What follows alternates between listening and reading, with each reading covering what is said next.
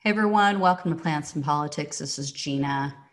I wish I were coming to you with good news about unemployment, but yesterday the Labor Department reported that 1 million new unemployment claims were filed in the US over the past week. This is horrible. Yeah, it was down. That's down slightly from the week before, but it's up over previous weeks. It has either increased or remained pretty steady. And in total, 58 million Americans have filed for unemployment over the last 23 weeks since COVID took over the country. So essentially, over 2 million people a week filed new unemployment claims. These are not continuous claims, these are new. And California saw a surge for the first time in over a month. So the state had the largest 1 week increase since July, with over 19,000 new unemployment claims filed just last week. So not total, just last week. Overall, there's been almost 8 million Californians that have filed for unemployment benefits since the virus really started to tick up and things started to shut down. That's insane. I know California is a huge state. You know, we have a huge population here, but that's still a lot of people. And experts are speaking out. They're just rightfully, gravely concerned about not just the new unemployment claims, but the fact that so many workers have continued unemployment issues. And of course, this is due to something I've talked about here repeatedly. It's about small businesses that just can't hold on any longer. They can't do it. And they're shutting down permanently. Either that, or they're just not staffing up because they don't have an influx in customers. A perfect example is there's a vegan cinnamon bun chain, and it was recently my birthday.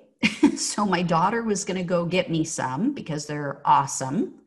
Not a health food. I don't recommend them on a regular basis, but every once in a while, like a birthday, you got to have a little treaty treat. Got to have a little something.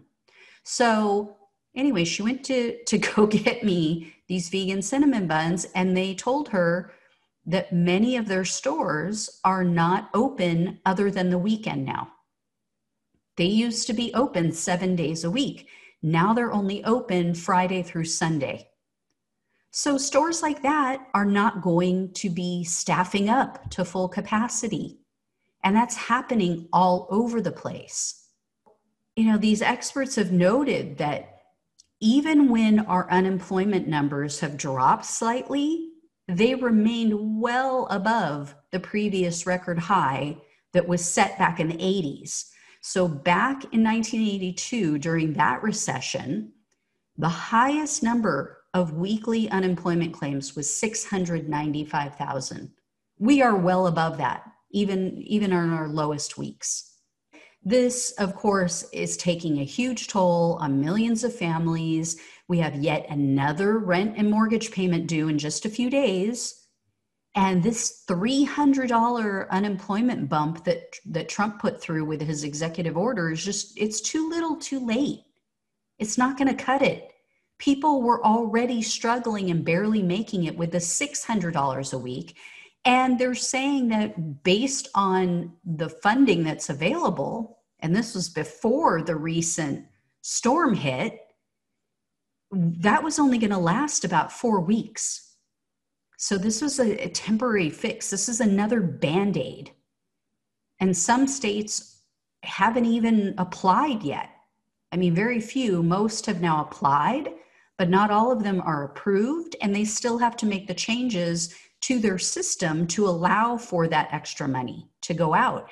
And then, as I talked about yesterday, there's over 1 million people in America who won't qualify for it because they don't make enough. What the hell? It's insane. This is lunacy. You don't make enough. you don't make even $100 a week in unemployment, so we're not going to give you more to keep you afloat and help you put food on the table. Oh my God, our country is ridiculous.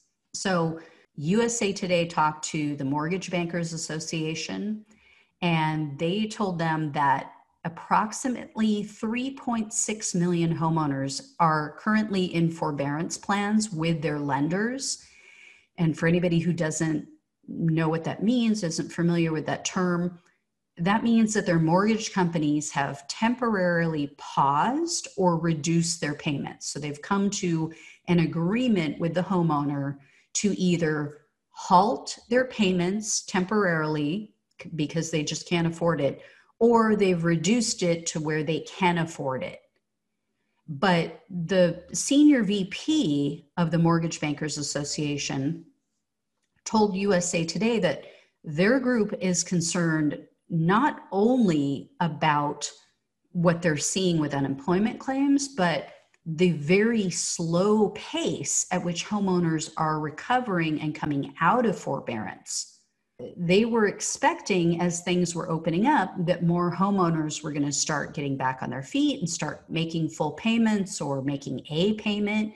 And that's just not happening. It's really slow going. It's barely moving from week to week.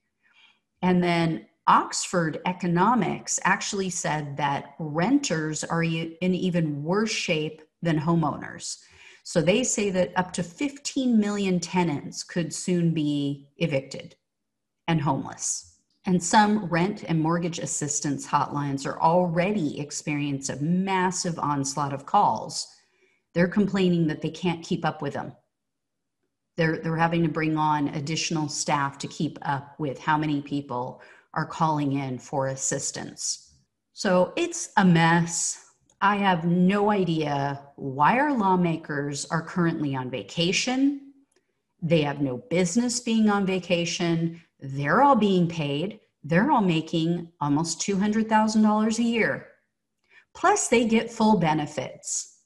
They have incredible benefits while denying the rest of us, millions of people, millions of Americans who now have not only lost their jobs, but also lost their insurance because it came along with the job, and they refuse Americans health insurance. They refuse Medicare for all. Meanwhile, both sides of the aisle spouting off platitudes and talking about how health insurance is a right, not a privilege. Really? Well, if you can't afford it, then by definition, it's a privilege. So this is infuriating. I'm sick of reporting this crap to you guys. It's unnecessary. They need to stop listening to their elitist, big money donors who are doing great. You know, the Amazons of the world, the Walmarts of the world, the Koch brothers and their ilk. Yeah, they're all doing great. Stock market is great. It has never been more divorced from reality. Anyway, guys, as always, like, share, subscribe. I will talk to you soon. Hopefully, I'll have some good news sometime in the near future. Take care and be safe out there. Thanks for listening to Plants and Politics. The only way we can take our country and power back is to spread the truth and build an army.